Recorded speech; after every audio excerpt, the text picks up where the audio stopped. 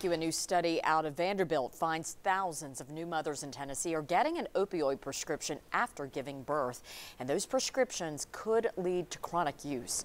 Researchers looked at the data of more than 102,000 women who gave birth while covered by TennCare, and they found 89% of the women who had a C-section and 53% who had a vaginal delivery filled opioid prescriptions. Those who received at least one prescription, or especially those with two, were at a much higher risk of chronic use regardless of the type of delivery.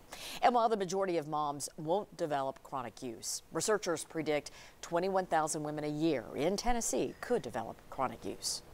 I think it's really important for women to understand to take the least amount that they need.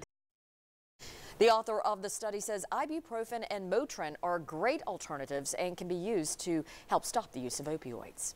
If you or someone you know is struggling with addiction, you can find resources right now online at WBIR.com.